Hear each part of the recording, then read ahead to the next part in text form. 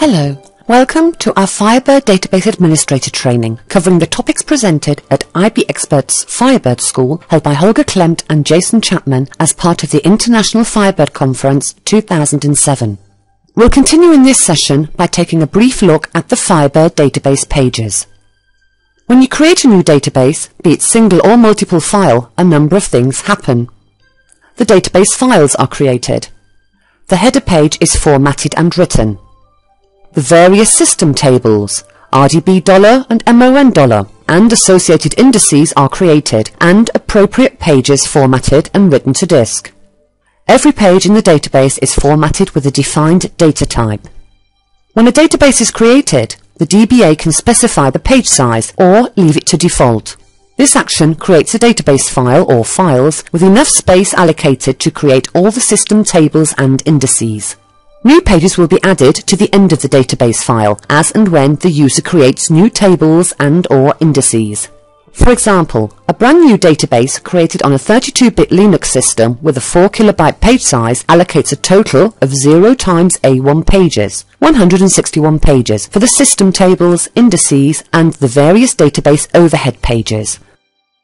The first page in the database is always a header page, which holds details about the database itself, the page size and so on. The second page in the database is a page inventory page, or PIP, which details which pages in the database are in use and which are free. Up until Firebird 3.0, the next page is a write-ahead log page, but this page is wasted space if present and will most likely be dropped from Firebird 3 onwards. The remaining pages consist of index root pages, transaction inventory pages, or TIP, pointer pages, index B-tree pages, data pages, and so on. There is a discussion of each page type in Norman Dunbar's documentation, which can be found on our website. So, what is the primary pointer page? A pointer page is used internally to hold a list of all, or as many as will fit on one pointer page, data pages that make up a single table. Large tables may have more than one pointer page, but every table, system or user will have a minimum of one pointer page. For the category table, the primary pointer page number is 142. It starts at the byte which equals page number 142 times 16 kilobyte, which is the page size. This contains basic information concerning the location of the data pages for this table, like a table of contents. The same applies for the index root page, which stores the location of the indices for this table. Every table in the database has an index root page, which holds data that describes the indices for that table. Even tables that have no indices defined have an index root page. The average data record length is displayed here. If you have, for example, a DBase table with two fields, each defined as a char 100, the average dataset length is 200. Firebird, however, doesn't store strings of empty characters. It stores one empty character, multiplied by the number of times it occurs. This is the reason why data imported from another database is sometimes smaller in size after the import. Total records shows how many datasets there are in this table. The average version length displays how long the record versions are on average. For example, if I perform an update, it shows here how many bytes on average were altered in comparison to the original dataset.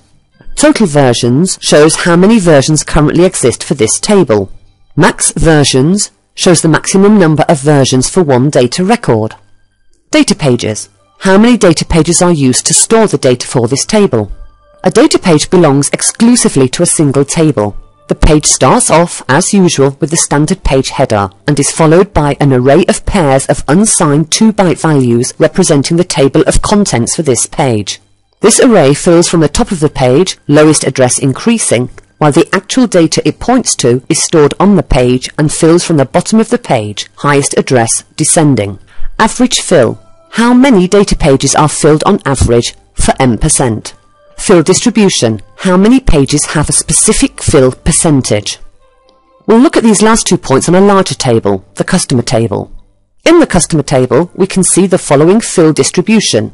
0 pages are filled 0 to 19%. 1 page is filled 20 to 39%. This is most probably the last page. And 164 pages are filled 80 to 99%. The average page fill is 90%. The Firebird server normally fills data pages up to 80% and not more. It retains some space in case an update is performed on one of the datasets. Then it can file these revised record versions on the same data page. This saves having to load multiple pages when calling up a dataset with numerous record versions. This, however, means that a new database with newly inserted data is never filled to 100%. As we said, in 99% of all cases, it is filled to around 80%. Older tables will have a lower average fill if there's a lot of inserts and deletes on them, although Firebird does reuse the space. A more concerning reason for a low average fill could be a badly chosen page size, where only 1 or 2 records fit onto a single page. The remaining space isn't sufficient to store a further record. Upping the page size could offer benefits here. If this feature is not required, the parameter Use All Space can be altered in GBAC or IBExpert when restoring the database. This is often required if the database is to be stored on a DVD or any read-only database where no data manipulation is expected. All Firebird pages are documented in detail on our website.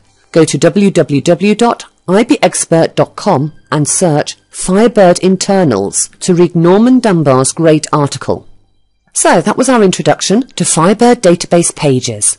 A transcript of this tutorial can be downloaded by all IBExpert registered full version holders from the customer download area at www.ibexpert.com. We hope this tutorial has been of help to you and look forward to publishing the next topic in our series for database administrators. Goodbye for now and thank you from all of us at IBExpert.